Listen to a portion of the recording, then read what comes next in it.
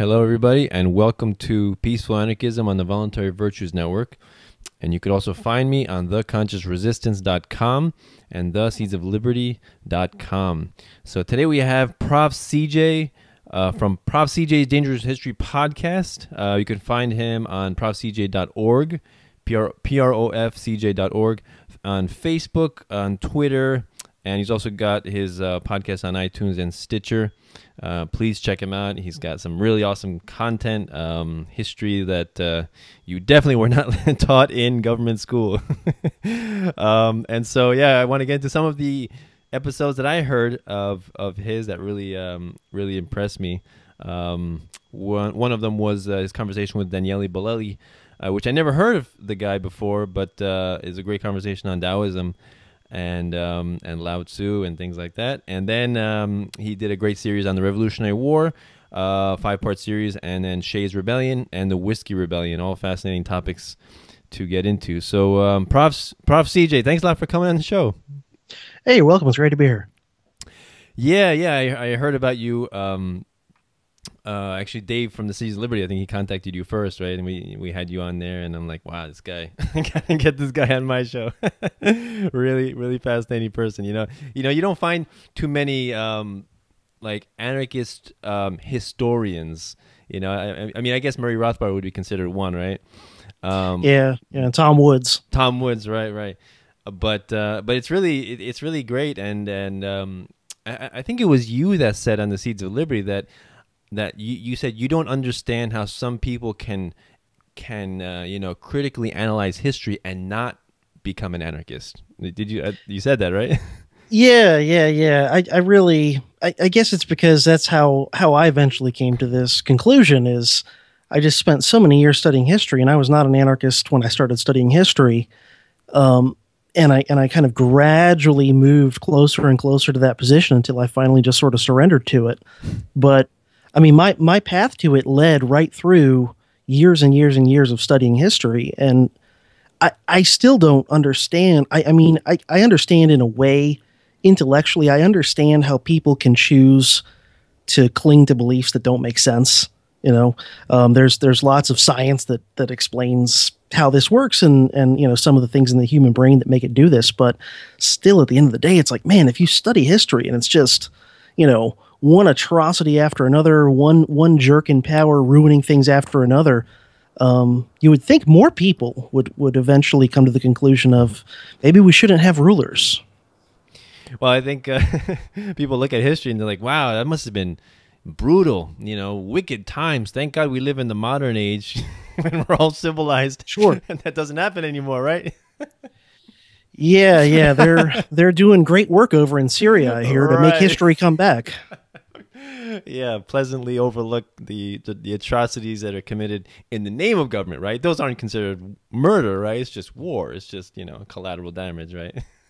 Yeah, and one of the ways that you get this, and this is, I think, holds true even looking way back at ancient history, is a lot of the times just certain people are left out of the story, and usually those are like average people who are just trying to raise their family and take care of their farm or whatever. And you hear about, oh, Alexander the Great's doing this and Genghis Khan's doing that and Julius Caesar's doing this. And like, you don't hear about, the 99% of people who are just getting crushed, who are just pawns in their games. And man, when you start to just even think about that, you realize a lot of these people that we're told are great are monsters. They're absolute monsters. Yeah.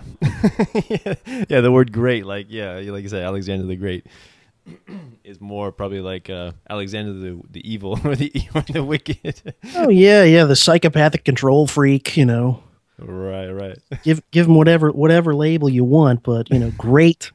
I do not think it means what you think it means. Exactly. So before we get into those topics, can you delve into a little bit of your past and how you got to anarchism and voluntarism, and how was your path and the things that you studied? Yeah, well, basically, I came from a predominantly right-wing family. Some of them more right-wing than others, but there, other than a few maverick weirdos who are lefties, it's mostly staunch Republicans and whatever in my family. And I grew up with that, so everybody just gets buried with whatever they're raised with. But even as a teenager, I was already starting to realize that there were problems with this. Probably one of the first things that I started to think was BS was the war on drugs. I started to just look at the war on drugs, and it made no sense to me that you would throw somebody in prison just because they want to use a substance that some other people don't think they should use. Mm-hmm. And so that was kind of like the little opening crack in the basic mindset I was raised with. And then when I was in college was when 9/11 happened and the war on terror and all that. And at first when it happened, I was kind of swept up in the, oh man, we gotta get these guys and whatever.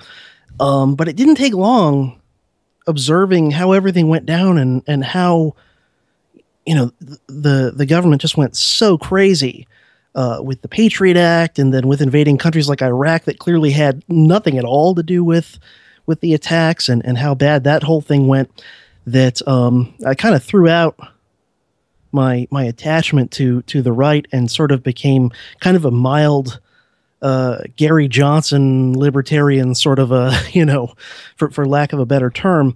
And then it was just a matter of probably 4 or 5 years of reading increasingly radical stuff. And I never had the moment where I never had the one eureka moment where I said, oh, that's it. I've given up on the state entirely. It was a gradual process. It took years and lots of reading, lots of learning.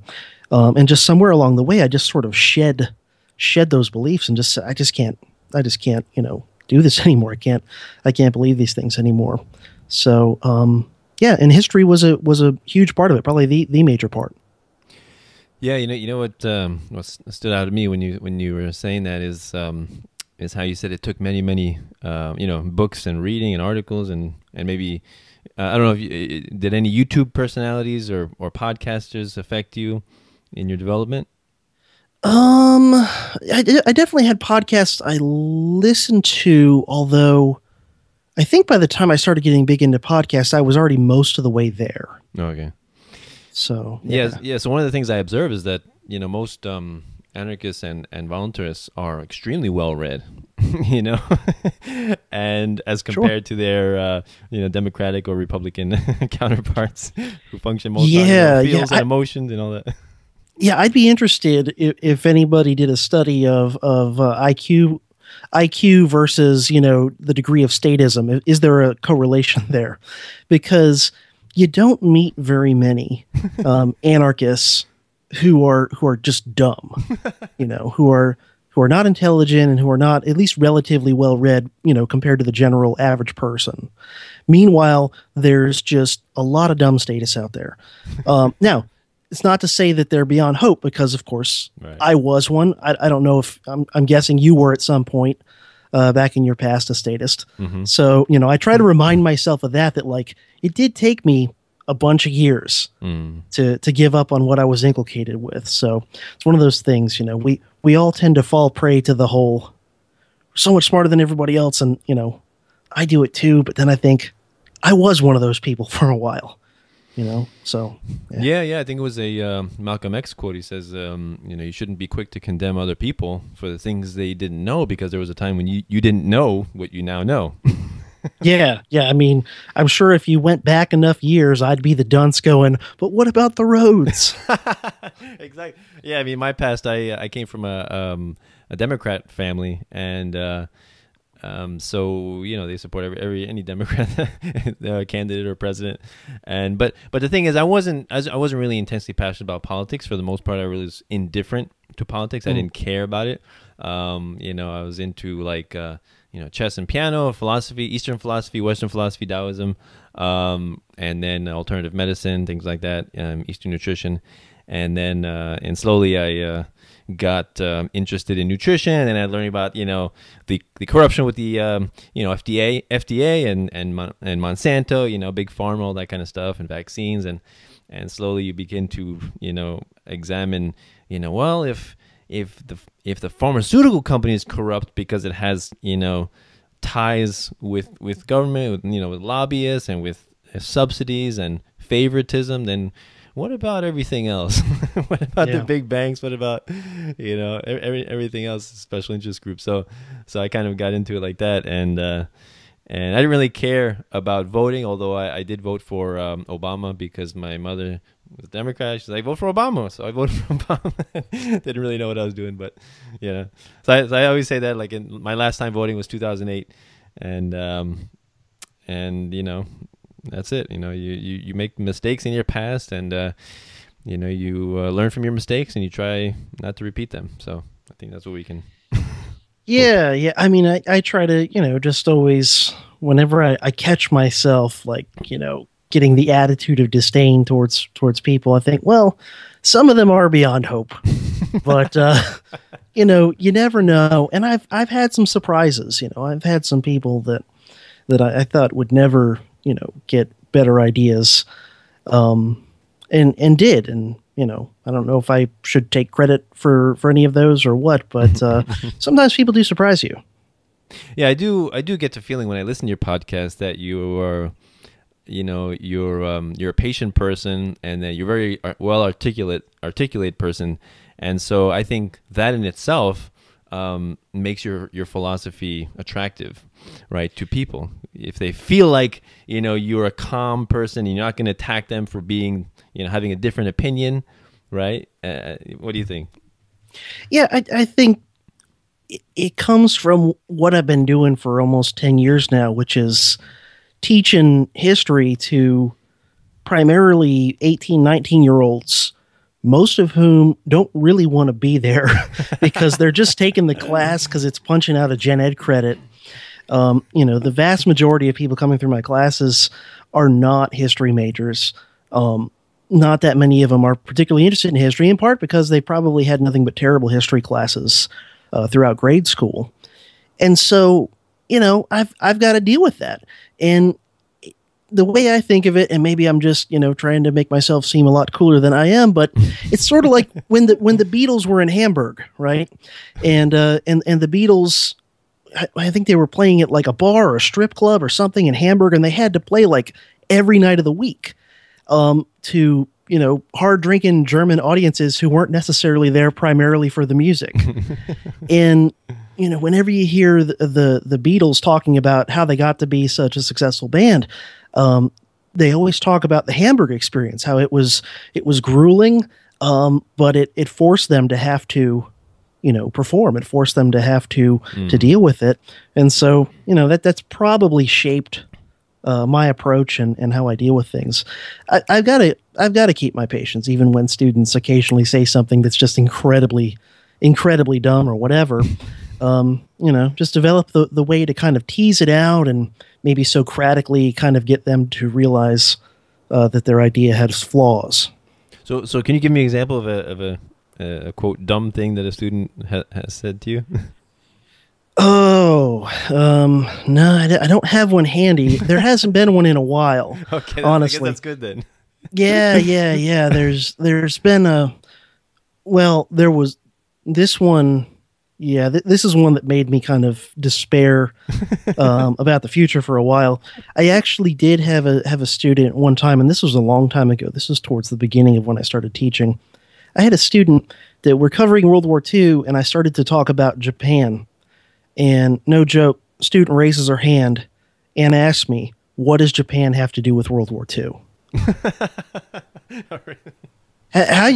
How you got to be 19 years old and in college, which means somebody somewhere must have thought you were worthy of a high school diploma. Right.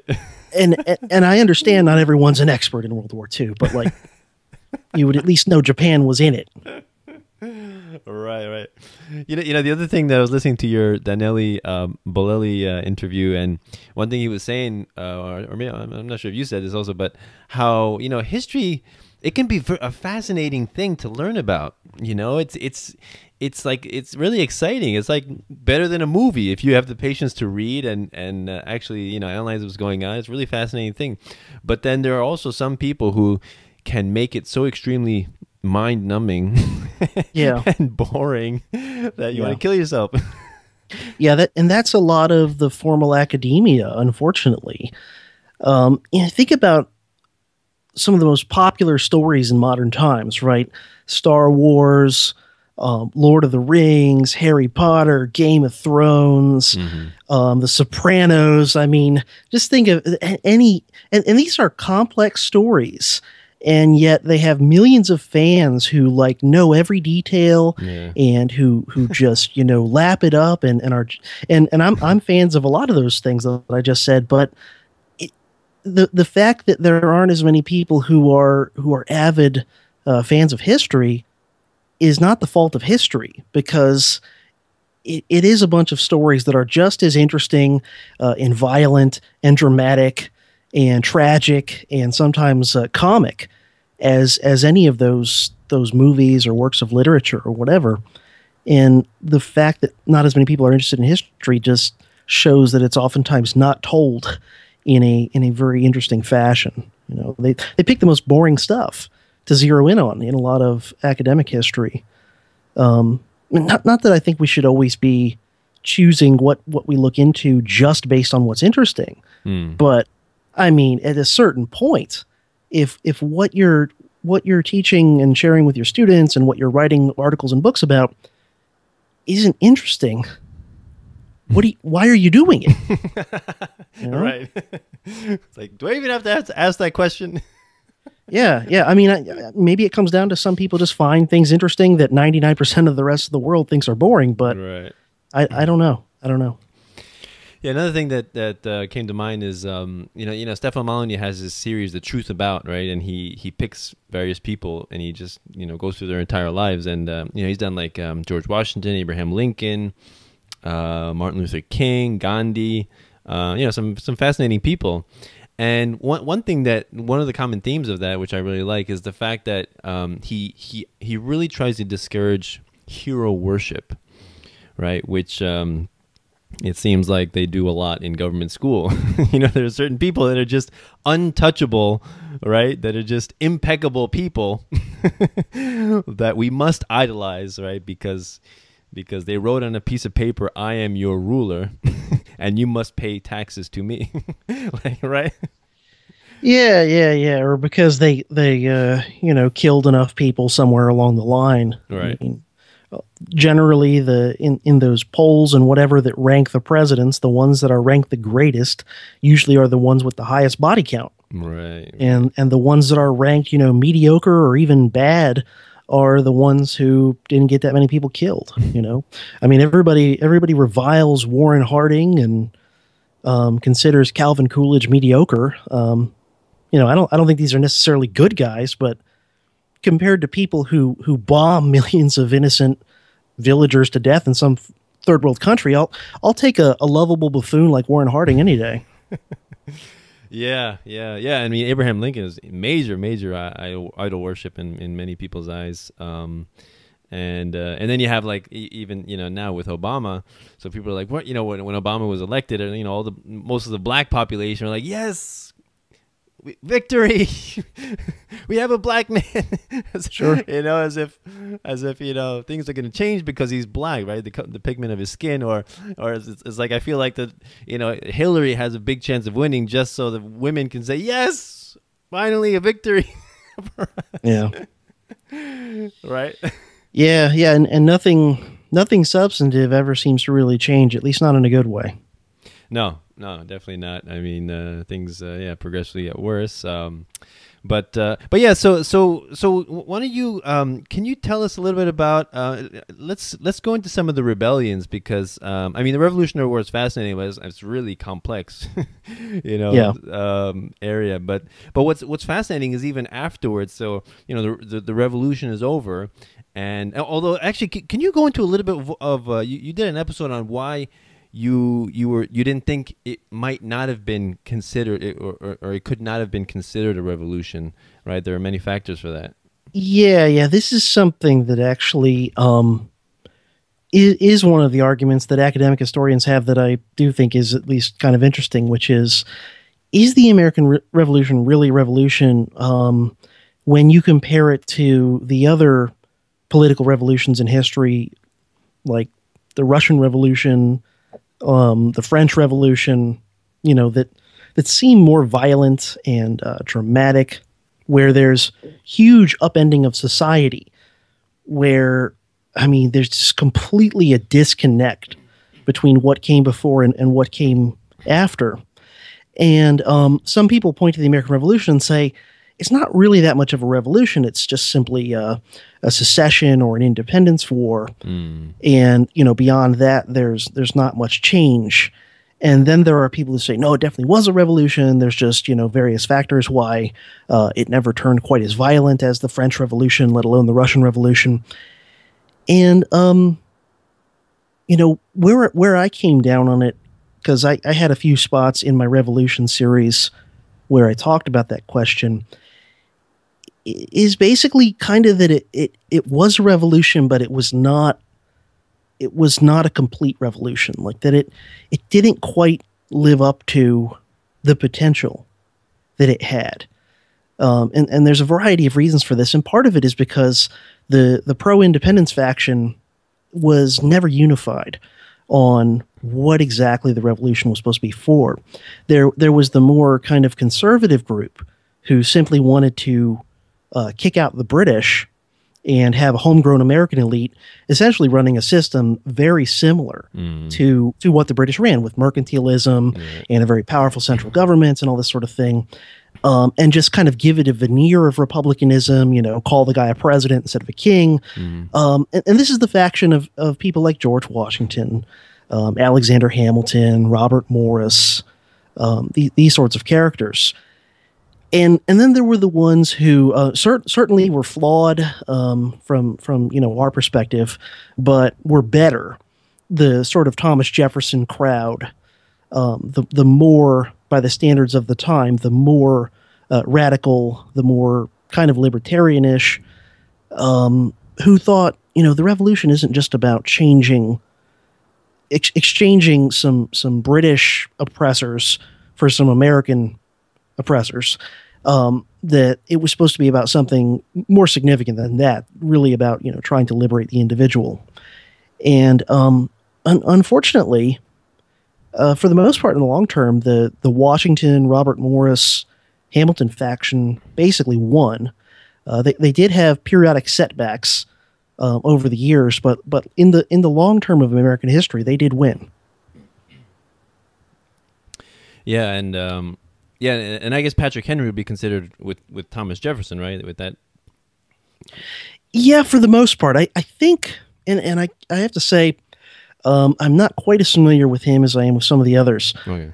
With his sort of post-war career, I think towards the end of his political career, he became a bit more of the conservative type, and had a little bit more sympathy with the Federalist. I could be wrong about that, but that's just my recollection. But certainly at the time of the Revolutionary War, he was one of those radicals. He was one of those people that really thought the revolution was supposed to be about something besides just the zip code of who's collecting your taxes. Yeah, and also what really impressed me was when you were mentioning how the people, what various groups of people, how their lives were affected before the revolution and afterwards. And how most people had no change or were worse off after the revolution. A lot of people were. And this is one of the insights. I give credit to some of the new left historians, people like Howard Zinn and William Appleman Williams and others. And I did an episode a long time ago about 3 leftist historians that every libertarian ought to read. And, just because we wouldn't necessarily agree with them on everything, and we wouldn't agree with them on, their prescriptions for economic policies, doesn't mean they're not dead on right about some things, and doesn't mean they don't have lots of important insights to offer. Murray Rothbard was a fan of a lot of these new left historians. And, kind of like what I was saying before about, you look back at Alexander the Great and only look at the rulers. He looks like this great guy doing all these wonderful things. And you look at the perspective of the average person, the small farmer, the slave, just the sort of random citizen. And it's a little bit more complicated. Well, same thing with the American Revolution. If you bother to look at the situation for slaves, the situation for Native Americans, and so on, it's really problematic. And even some of the poor white folks, on the frontier, in a lot of areas, were worse off after the Revolution than they were before. Yeah, right. And I guess that leads into the Shay's Rebellion. It happened before, right? Before the Whiskey Rebellion? Yeah, Shay's Rebellion was first. Shay's Rebellion was actually before the writing of the Constitution, when the country was still governed by the Articles of Confederation.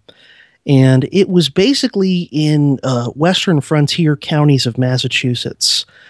And you had a lot of people there who were war veterans, who were in bad economic situations, largely not their own fault, largely because of their military service. Yeah.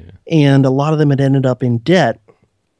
And then the state government of Massachusetts instituted a bunch of policies that, in a variety of ways, made things even more difficult for those people. And that privileged a lot of the eastern elites in the big cities like Boston. And so you had a lot of people who had real serious grievances. These were not, just lazy people sitting around saying, give me bailouts and give me welfare. These were, veterans of the Revolution, hardworking farmers in the frontier. And they tried to work through the system, and they tried to get certain reforms they thought might help them. But the state government in Boston was totally rigged against them. And the governor was very hostile to them. And so eventually a group of these people rose up in rebellion, starting off not really violent, kind of shutting down courthouses and things like that, not really going out and sniping people. But then it started to escalate. And eventually the governor sent in a massive military force, and there were a few little battles and things, and the rebellion fizzled out. Unfortunately, a lot of the rebels were not very well armed, and because they were so broke. Daniel Shays himself, who was one of the leaders of the rebellion, who had been a Revolutionary War captain, was so broke right after the war. A lot of these guys served in the war for like 5 years and hardly ever got paid the whole time. Yeah, didn't they get paid in bonds, right? Just basically like the Continentals. I think they got paid in Continentals for a while, and then the Congress eventually stopped printing them because the inflation was so bad. Yeah, and then they were basically given them IOUs, kind of like a weird form of a bond that wasn't like a normal bond where somebody actually like lent the government money, which is sort of the government printed an IOU. And so a lot of these guys were so desperate during and after the war that they traded those for like pennies on the dollar because nobody thought they were worth anything. And then most of these end up in the hands of wealthy speculators who then get the ear of the state, and basically the state comes in and says, okay, we're going to make those things get paid. We're going to, collect the taxes. And so in a lot of cases, the very speculator that, bought your bond for pennies on the dollar now is demanding it get paid full face value with interest by taxing you. And also is the same guy who, if you go totally broke and lose your farm, is going to swoop in and buy your farm at a fire sale price. Now, you could see to like a hardened combat veteran that, I mean, we've seen the Rambo movies, right? I mean, you can only push you can only screw angry veterans so much until you're playing with fire. And that was Daniel Shays and a lot of these people who joined him. And they put him down brutally. One of the things that surprised me when I first came across it was Samuel Adams, who we normally think of as being part of the sort of radical revolutionary faction. And he certainly was during the war against the British. But then once independence was done, he became a big-time statist, specifically for the state of Massachusetts. He was kind of an anti-federalist when it came to the federal government, but he thought, I'm a citizen of the Republic of Massachusetts, and it's one thing to disobey the laws of a monarchy, that's good, but to disobey a republic is evil. He was calling for all sorts of horrific punishments and the death penalty and everything for all the rebels. He literally drafted a riot act that had all these punishments for anybody who was joining in the rebellion. So he's a great example of somebody who, in one instance is this great, hero for liberty, and then all of a sudden the next day is a complete cheerleader for the state. And Lou from Freedom Fiends, I don't know if you know Lou. Lou Fiend, yeah. Okay, yeah. He put it really funny to me once. He said, "You should do a Dangerous History frenemies on Samuel Adams, right? DHP frenemies." Nice. And a good guy one day, bad guy the next. Right. Wow, amazing. Huh? Yeah. I remember learning about when I started, learning about Austrian economics. I read the book Creature from Jekyll Island, right? G. Edward Griffin, and I learned an amazing amount of stuff from that on history.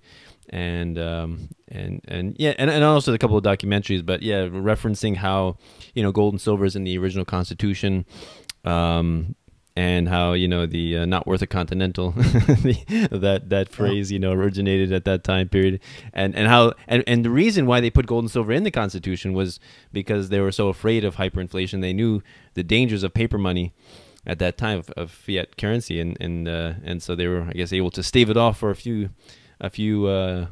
decades when and then it came back, I think, in the during Lincoln's time, right, the War of Northern Aggression, with the Greenbacks. Yeah, that was the next time there was a lot of paper money, right. And some of the anti-Federal Reserve crowd, I'm sure you've run into this. Mm-hmm. Some of the anti-Federal Reserve crowd love the Greenbacks. Yeah. The resource-based economy people, they talk about how Lincoln did the Greenbacks, and it was wonderful because the government controlled it. Yeah, and sort of like the Lyndon LaRouche type people. Yeah. Or some of the people that go a bit further than I'm willing to be comfortable with some of the conspiracy theories. Like, I'm in an awkward place because I'm a moderate conspiracy theorist, which is a tough place to be in, right? Because on the one hand, you think the mainstream is full of it, but on the other hand, there's all these people that, go to crazy town on the conspiracies. And I'm awkwardly in the middle, like, well, some of these are kind of true, but a lot of them aren't true. And, some of them are sort of true, but you go like 10 steps too far over the rainbow. There's a lot of people like that out there. Yeah, like I remember reading about those, like the reptilian shapeshifters, and then like even chemtrails. I mean, the way I look at it is like we have enough wickedness and evil and predation and violence that we know about that is done out in the open and victimizing, of innocent people, that it's not necessary to make up all of these stories. Like, then you got to research your facts and, where you're getting your information from. And, it's just not necessary. We know what the incentives are of having power, of having, a secured income through taxation, right? Through the theft of taxation. We know that perverts incentives. There's no need to conjure up more ghosts and demons to be angry about it. Yeah, which is why in my podcast I try to stick to the ones that, like, there's no question in terms of conspiracies. And when I don't have total proof, I admit that. I say, I'm kind of suspicious about this and that. This thing over here makes me wonder. But on the other hand, like, to me, the burden of proof for a really elaborate conspiracy should be pretty high. So I'm willing to deal with things like MK Ultra because we know it's real. I'm willing to deal with things like the radiation experiments done on unwitting American participants in the early Cold War, because those are real. Those are, like, we have ironclad proof for all that stuff. You don't need to have shape-shifting lizard Rothschild people, performing magic that actually works in order to have some pretty nasty things being done by the people in power. Right. I mean, I always tell people that we have more in common with the average Iraqi and Afghan person than we have with our own political masters, and they don't have to be lizards for us to recognize that they're different. That they're sociopaths, Yeah. I think definitely there's higher rates of sociopathy among politicians, and the higher they are up the totem pole, the higher the rates probably are. And, if somebody wants to say the reptilian thing is a metaphor, and, I don't want to get on this rabbit hole too much, but if somebody wants to say it's just a metaphor, then I think that's fine. But Right. but that's not how some people present it and talk about it. You know. Right. And every now and then I'll get an email or something about somebody asking me to cover something that, I just have to kind of politely say, like, yeah, no, because it's something that I either I already know is false, or I look at it and I go for a minute like, oh, that's kind of interesting, and 15 minutes of research and I'm just, no way. I mean, it's just outlandish. So yeah, some of the Greenback crowd are sort of that way. They're the people who are correct in the Federal Reserve being bad, and being the result of essentially a bankster conspiracy. But then a lot of them, their solution is like, yeah, so if we just had Congress printing up paper money at will, that would be great. Which, Right. that's out of the frying pan into the fire, maybe. I mean, even the word conspiracy, I tell people, like, what is the definition of the word conspiracy? It's a couple of people getting together and planning something, right? So when I see a commercial, on YouTube or on TV, that's a conspiracy to get me, a couple of people getting together, making something to have, so I can believe or alter my perception, right? Or, when you get together with your friends, you conspire to get together. But it has this negative connotation. So, yeah, and then the other thing is, like you said, if it's true, it's not a conspiracy. It's just truth, right? Yeah. Sometimes I wonder, some of the more goofy out there conspiracy theory stuff, I wonder how many of the people who are pushing that stuff are just like working for the government in one way or another. Right. Like, are they COINTELPRO basically out there to put out this ridiculous stuff to discredit by association people who are actually raising legitimate questions and are sticking to what the evidence actually shows. And, because you think about it from the government's perspective, and there's some writings by, who the heck was that? Obama's information czar. What the heck's his name? He's a professor at like Harvard or someplace. Oh yeah. I'm blanking out on the guy's name. He actually wrote a paper, like published in academic journals back before Obama was president, essentially saying that the government should discredit conspiracy theorists by basically putting out its own conspiracy theories that were so ridiculous that they would discredit anybody who raised any questions about the official narrative of anything. And, sometimes you got to wonder, because you can certainly understand how from their perspective, it would be great to be able to discredit anybody, to smear anybody who raises any serious questions about, the system or the official stories of any of the wars or things like that. It'd be great to just, say they're all crazy tinfoil hat people.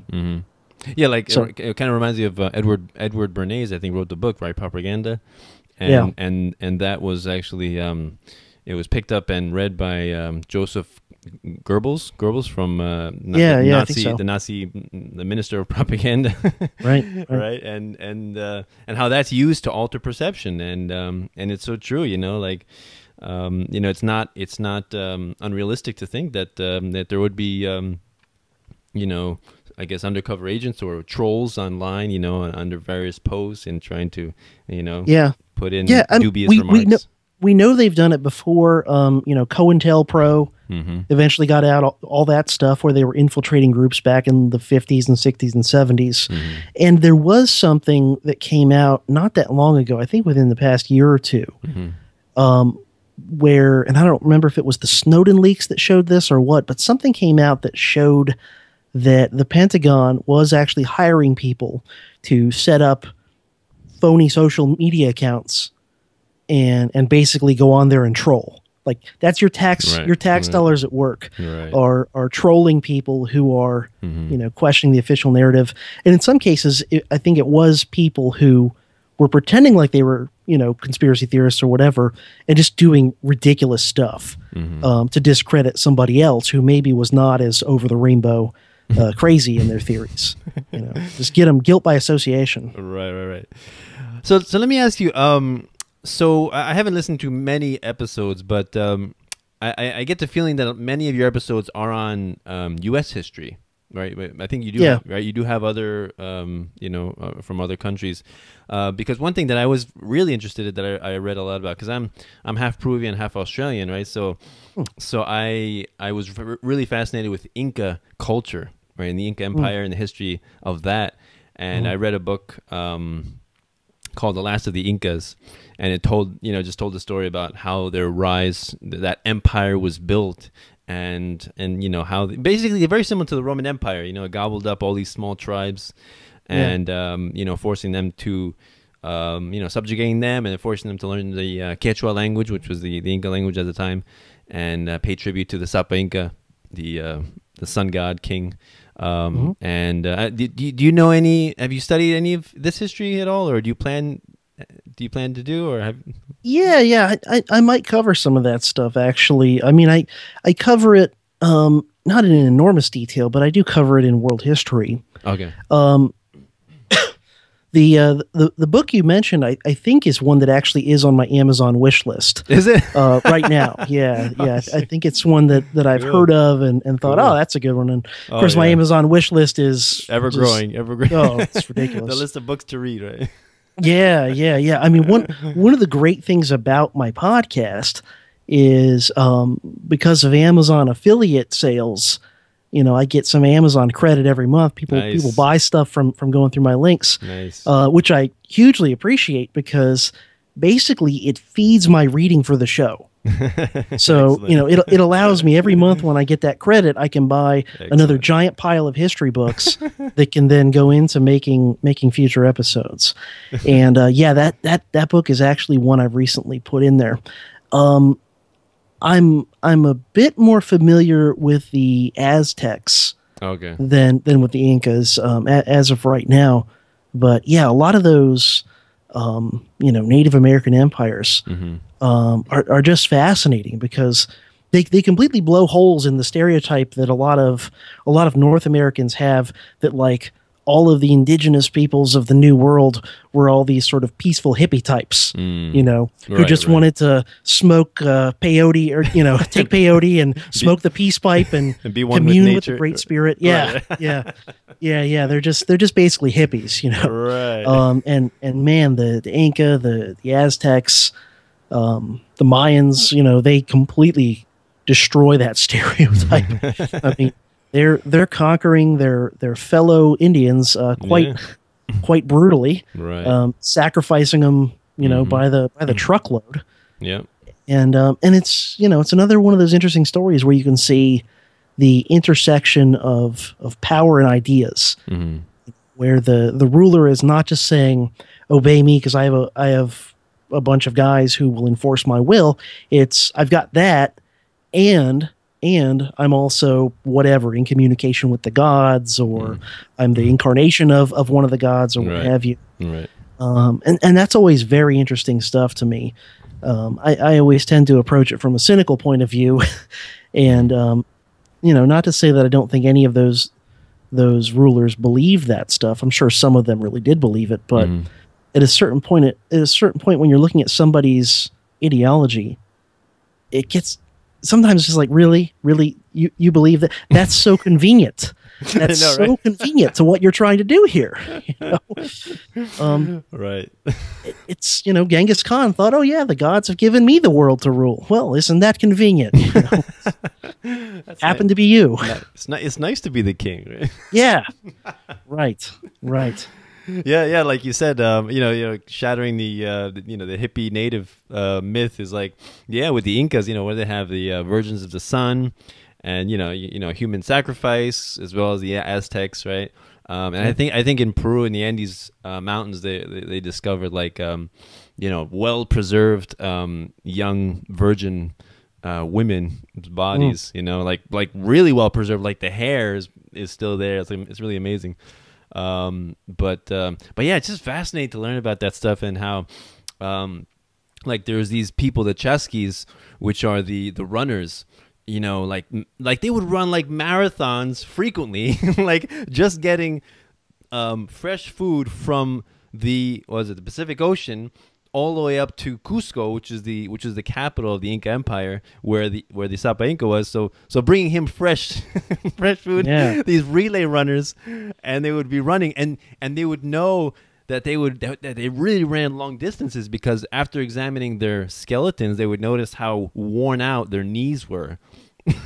Yeah, it's fascinating stuff. Yeah, the Inca are so interesting.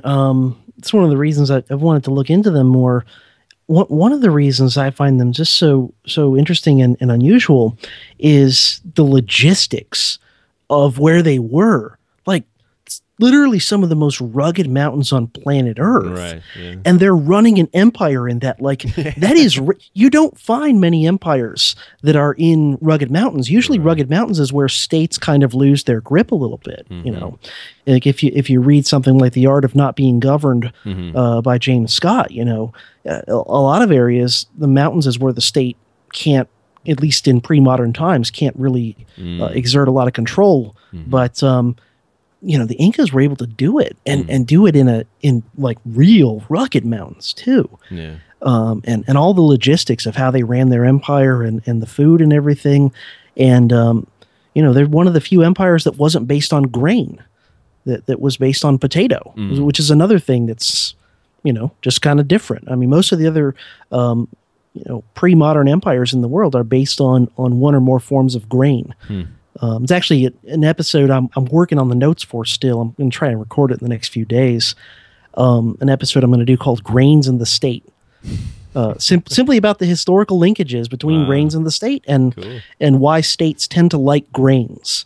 They tend to institute policies that favor grains over other, you know, forms of food. Which, if you just look at the U.S. Department of Agriculture today, right, what are the crops they subsidize and encourage the most? It's wheat, it's corn, and it's soybeans, you know, which actually are, I think, a form of grain. So, yeah. So could it be because it's easy to store, like it has long shelf life, like? Yeah, that's part of it. There's a whole list of attributes. Just like how some substances function better as money than others just because of certain inherent attributes, grain functions as, you know, state food. Part of it is the shelf life. Part of it is that it ties people down geographically, right? If you're growing rice or wheat or whatever, like, you're not mobile, and that makes you easier to keep track of. It makes you easier to tax, to you know, take information in the census and whatever. It makes it easy for the taxman to know where to look, right? Grains, you know, they usually all come to fruition at the same time. It's easy for the tax guy to show up and confiscate what he wants. Whereas if you're, I don't know, a hunter-gatherer, or you're practicing a more kind of varied form of agriculture and that sort of thing, it's just a lot harder for them to keep track of you and to come take your stuff. If you're growing nothing but yucca plants, what are they going to do? Send an army of guys to literally dig up all the ground around where you are to find all of your yucca? I mean, it's way more trouble than it's worth. Right. But if you've got a giant field of corn or something, it's pretty easy. Oh, fascinating. Yeah, and another fascinating thing about the Incas I remember learning was that their system for recording population, you know, food stores, basically archives, I guess, historical archives, information, right? And they use this thing called the quipus. It's I think the way they translate it is QUIPO, and it's because they didn't have a written system at all. It was this series of knots in rope. And it's a fascinating thing because they were able to construct this elaborate way of transmitting information through these ropes, right? And, like, you know, depending on, you know, what kind of rope they're using, and then if they intertwine the rope with a different thing, like let's say if intertwine it with sheep wool, then it would mean, you know, something pertaining to sheep, and then there's different knots, and the length of, you know, how the knots intermittent they were, or how large or small they were that transmitted different information. And so they would, of course, these Chasquis would take, they would run that, back and forth, and this would be like the circulation networks, right? The USPS transmitting information, and oh my god! And so the one thing that the Spaniards did to kind of break down their level of communication was to destroy their stores of information, destroy that history, and so they would burn down these areas where they accumulated all these system of ropes and knots, and that's one way they broke down their cohesion. Right. So so really, really fascinating stuff. And I think I read that book like 2 or 3 times. Yeah. I'm looking forward to reading it. And those I'm more familiar with just sort of the stories of the Spanish conquests of a lot of those groups, and I always just find it just interesting and complicated because I can't figure out who to root for because on the one hand, a lot of these people were pretty nasty, imperial conquerors themselves. Right. Yeah. And then on the other hand, then in come the Spaniards like a bull in a china shop. Right. Messing things up and and a lot of times putting a stop to some bad stuff, like the Spaniards typically put a stop to the practice of human sacrifice. Yeah. But then, they did horrible things themselves, and they brought in diseases and, destroyed cultures and created all this chaos and destruction. Right. So, yeah, I mean... I think that goes back to the idea of, talking about World War II, right, and Hitler, and everybody, generally accepts the idea that Hitler was an evil guy, right? He's the embodiment of evil. He's the incarnation of evil. You can't get any more evil than Hitler. And it's amazing how quickly people forget or discount the history of wicked acts in our own country perpetrated by our own government, right? And they quickly jump over them. Well, Hitler was more evil. Yeah, and it's not like that. It's not like a good versus evil. It's like this evil guy fights this evil guy, and this evil guy has a little more firepower, so that's why he wins. But nobody's really good. That's the way I look at it.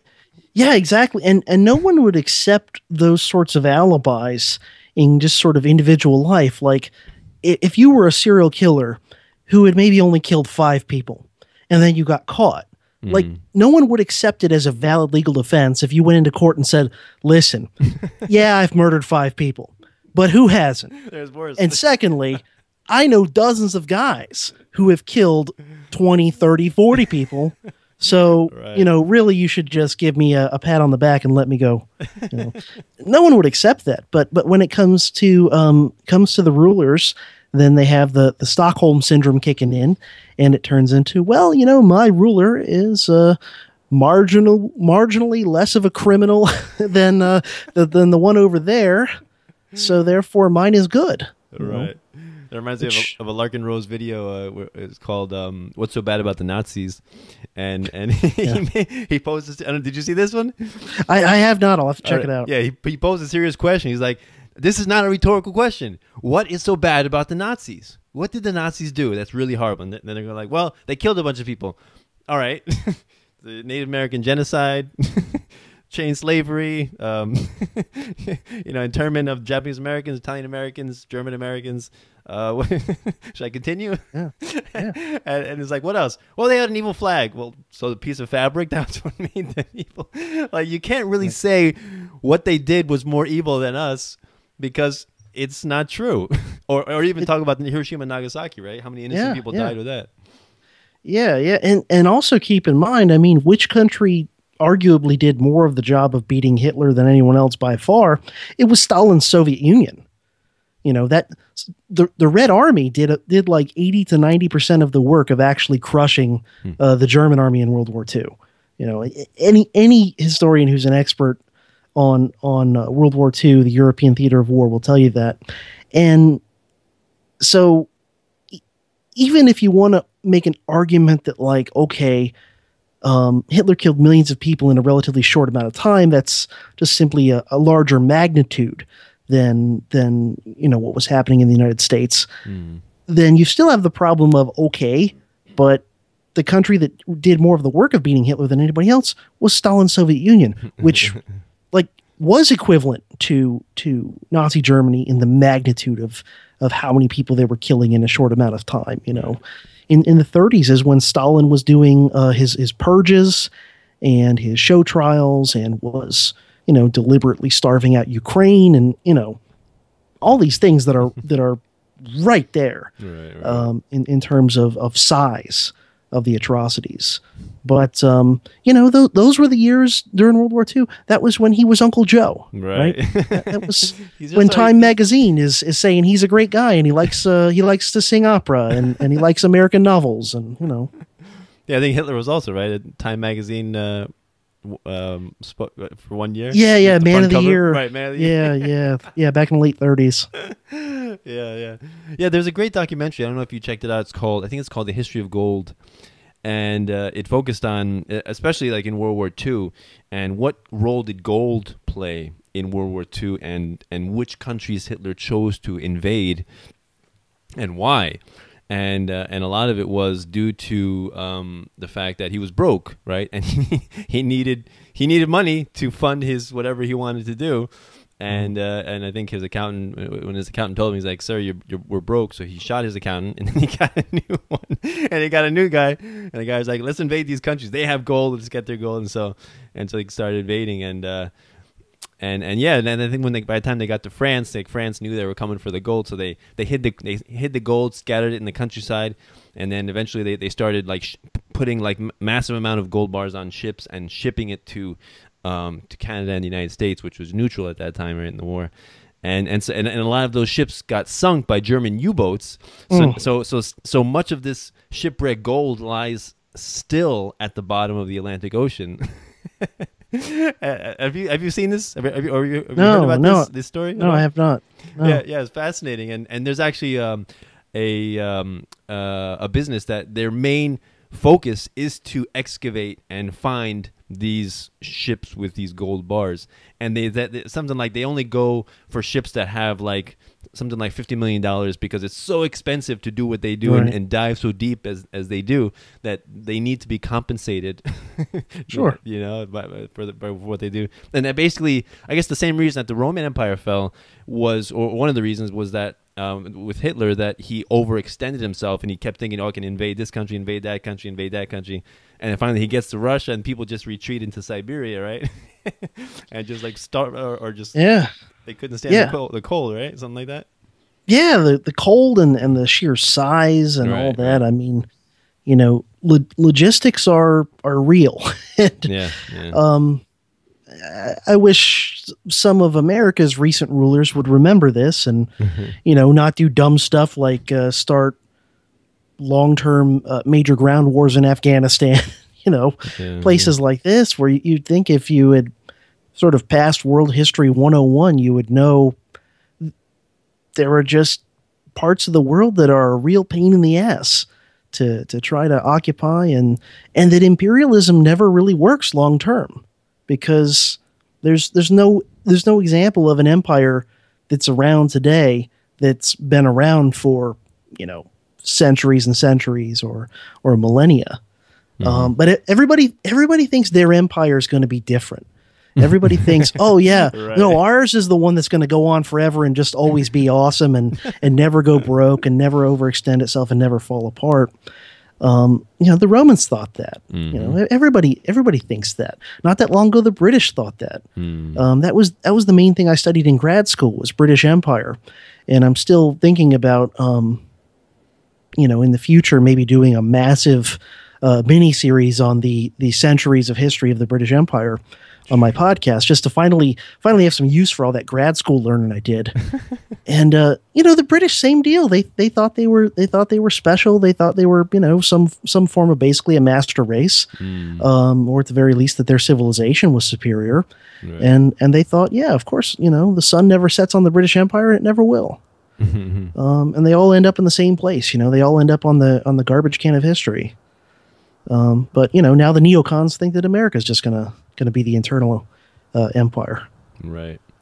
Well, I don't want to keep you any longer, but before we go, I just want to ask you, what I ask everybody. Well, first of all, what's your one of your favorite quotes, like all-time favorite quotes?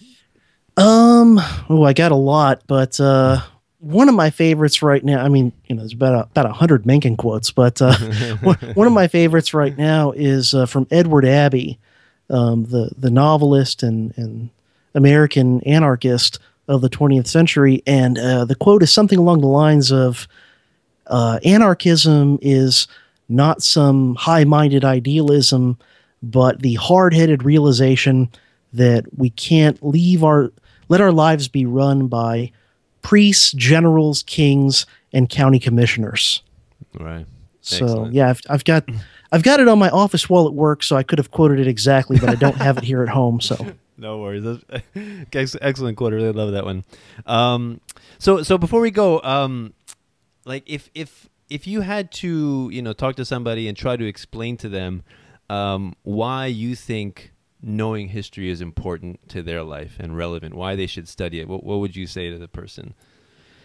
yeah, that's a good question, and one that people always sort of have, especially when they're told they have to take a history class, whether they want to or not.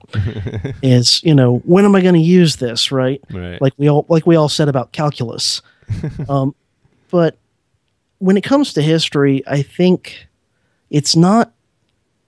What a lot of people say is that you need to know history so that we can avoid the mistakes of the past. Okay, and of course, first question with that is, who's this we you're talking about, right? what's this fuzzy collective that you're talking about?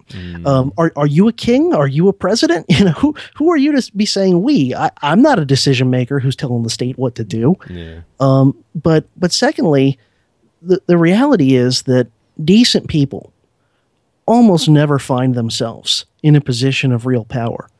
And other than occasionally by just complete accident, and that was more common in the days of monarchy. Like you might accidentally get a prince who's a decent guy and then becomes king, and like, isn't that bad? But in general, the tendency is people who find themselves in positions of power tend to be just simply the most effective and ruthless psychopaths and sociopaths.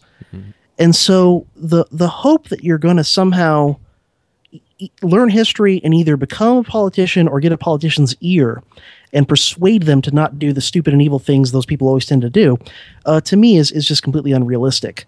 And so to me, the answer I would give is more along the lines of stupid and evil people always tend to find their way into positions of power where they tend to do things that are stupid or evil or both.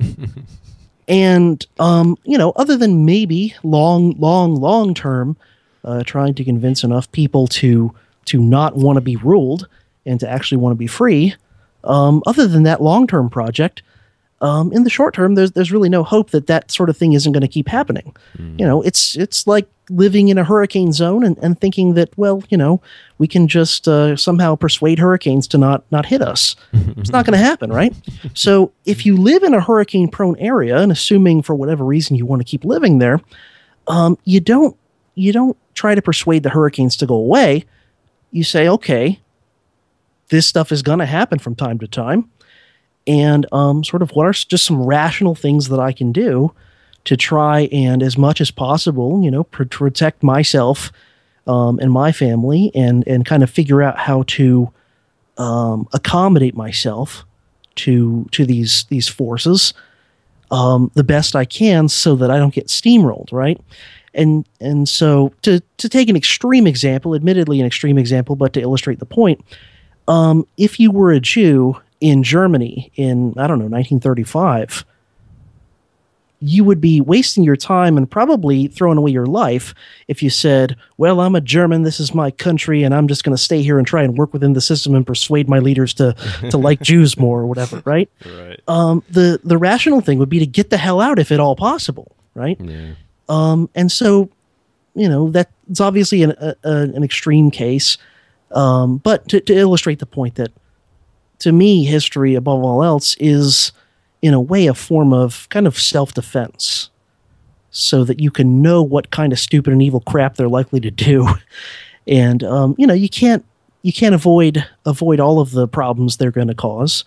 Obviously, if our leaders decide to be stupid enough to, I don't know, try and start a war with Russia or something, that's going to have negative consequences that we probably can't all dodge. But there are things that you can learn to help you empower yourself and protect yourself as much as possible that I don't think you could do if you were ignorant of history. Yeah, it's kind of like, I guess, intellectual self-defense, right? Yeah. And one way I like to look at history is, people say that history repeats itself, but to add to that, it's like, you change the names and change the faces and the costumes, but the storyline seems to repeat itself over and over and over again. Yeah. Somebody, I think it might have been John Adams, who did occasionally say a brilliant thing every now and then, even though I typically don't like him. But I think it was John Adams who supposedly said, history is philosophy teaching by example. So that's another benefit, is it's sort of like, if like me, you're too stupid to figure out, proper ethics and things like the non-aggression principle simply in the realm of pure abstract philosophy. I didn't figure it out there. I figured it out by looking at history. And so history's philosophy teaching by example, I think is just another path, just another path that works for some people, to get them where, you and I think anyway is the right place to be. Right. Yeah, and just to finish off, for me, my favorite, I think one of my favorite history quotes is Napoleon Bonaparte. I think he said, "History is a pack of lies agreed upon." Right. Yep. Yep. It's pretty much what the people in power decide they want you to think, and that's sort of most mainstream history. Obviously, not the kind of stuff that I do on my show. I pretty much try to do the opposite. Right. So before you go, please plug all the ways people can reach you if they want to find your work. Sure. My website is profcj.org. And you can also find my podcast on Stitcher, on iTunes. If you just put in Dangerous History Podcast, you'll probably find it. I am also on Twitter and Facebook as well. There's links to those on my website, or just go on Facebook and put Dangerous History Podcast or Prof CJ or something like that, and you'll get it. And same thing with Twitter. I think on Twitter my handle is profcj.org, like spelled out, like DOTORG, at profcj.org, all spelled out in words. Okay. Just because that's what Twitter had available when I was setting it up. Nice. So, well, somebody took Prof CJ and the dot. Somebody took that from you? Oh my God, you see that? yeah. I had to spell out the dot. See that? Links you have to go to yeah, it's the same reason my website is .org, because at the time I got it anyway, they didn't have .com available. So. See that? And I'm sure he wasn't doing anything with his website, the .com guy. Oh yeah, it's probably some random jerk just squatting on it. Well, awesome. Thank you very much, CJ, for coming on the show. I really appreciate it. Hey, sure, it was a pleasure. So this is so if you want to help out my show, please you can help me out through Patreon, Bitcoin, or PayPal. Please help me out. I love having fascinating guests like CJ here for enlightening conversations, and I really want to do more of it. And monetary compensation is always encouraged. Yes. Although I will continue to do it nevertheless, but my wife would be happy if I get a little compensation. So I'm sure you feel the same way, right? Absolutely. You still do it because it's a labor of love, though, right? Because you want to see a better world for your children and your grandchildren, right? So, yes, but getting a little money helps. Yes, definitely. So thank you very much for listening, everybody. This is Peaceful Anarchism on the Voluntary Virtues Network, and thus consciousresistance.com and thus seedsofliberty.com. Wishing everyone have a wonderful day. Take care. Bye.